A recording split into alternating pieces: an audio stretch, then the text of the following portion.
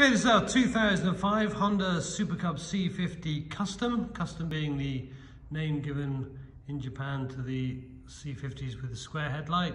The square headlights come with kickstart and electric start.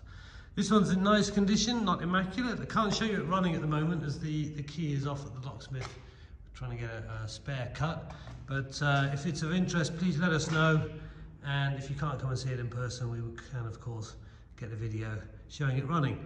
Overall condition very tidy. There are a few things, small mark here and here, and it looks like that's been painted. That's quite often where the brackets do tend to get a bit of corrosion, so that's been touched up.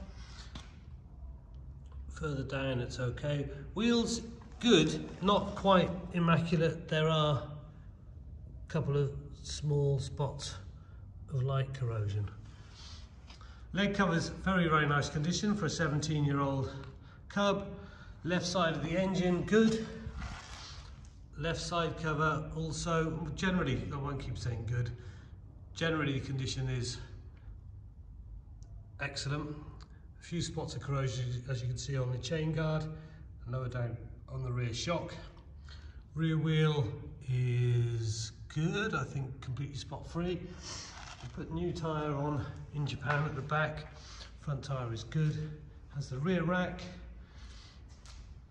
And we come round to the right hand side. Again, you can see the overall condition very nice here as well. Muffler guard.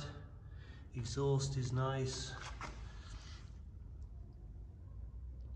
Paint under the seats very tidy.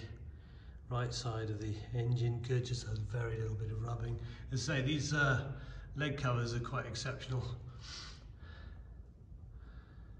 And the right forks. Then we come over the top. It's got the segmented seat and the top of the bars, just a small chip out of the paint on the left there near the light. There's the electric start. It does have kickstart as well. Dial reading 28,976 kilometers, 17,996 miles. A 2005 Honda Super Cub C50 Custom. Lush.